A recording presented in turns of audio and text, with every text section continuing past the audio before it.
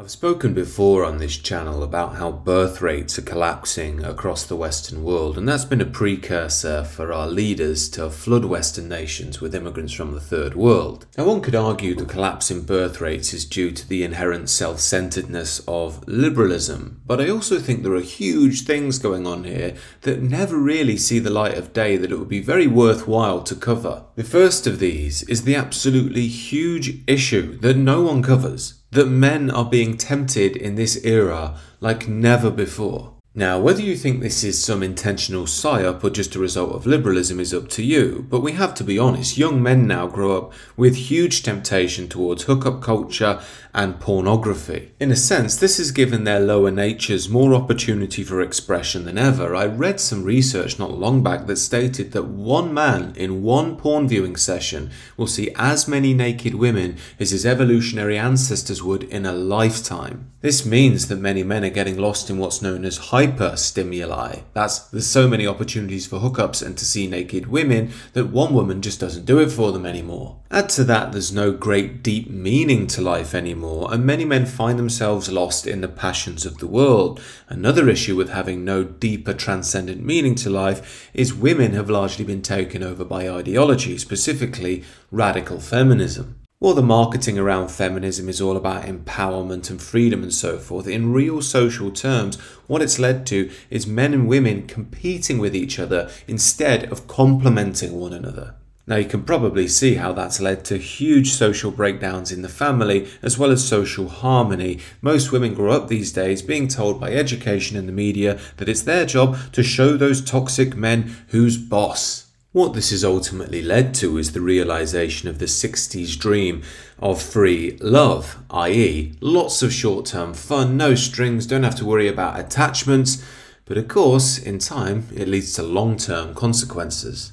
One of the saddest phenomenons we're seeing happening across major cities in the Western world is the 80-20 dynamic. What this essentially is that 20% of the top men in dating pools, that means the dating apps these days, get the choice of 80% of the women. The research has shown us that most women tend to aim upwards in their dating lives. That means they want the richest man, the best looking man, the most intelligent man, the most social man, and so on and so on. What that means is men who fit that bill are swamped with all manner of attention from all sorts of women, both the very attractive ones to the more average looking ones, and henceforth the vast majority of men are left out. Now, this has led to a situation in the Western world where it's not uncommon for men and women around the age of 25 to have had up to 100 sexual partners, while others the same age may have had one or two or maybe none at all. This means that many men are simply backing out of even bothering with dating. There was a movement which started a few years ago called MGTOW. It means men going their own way. They were so sick of the modern dating market, they think it's just easier to be single and rely on the sex industry for their needs. And on the flip side, with the women, many of them have just focused in on career and they've slept around throughout their 20s and early 30s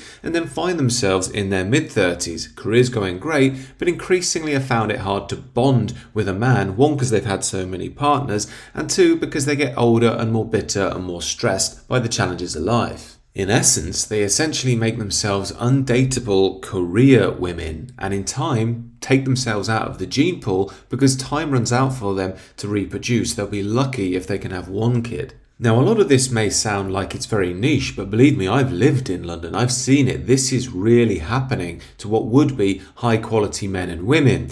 And of course, now I'm married, I see the flip side of it as well. There's a big movement online now called the trad wife movement, which is trying to reawaken traditional values for a chaotic generation. And predictably enough, what this has led to is right-leaning women adopting the trad wife lifestyle and then finding it didn't work out for them. Why? Because it wasn't rooted in the love that's in Christian values, but in an ideology which is simply anti-woke. But anyway, this is why the modern dating market is in such a mess and birth rates are collapsing. But what can we do about all of this? What's the solution?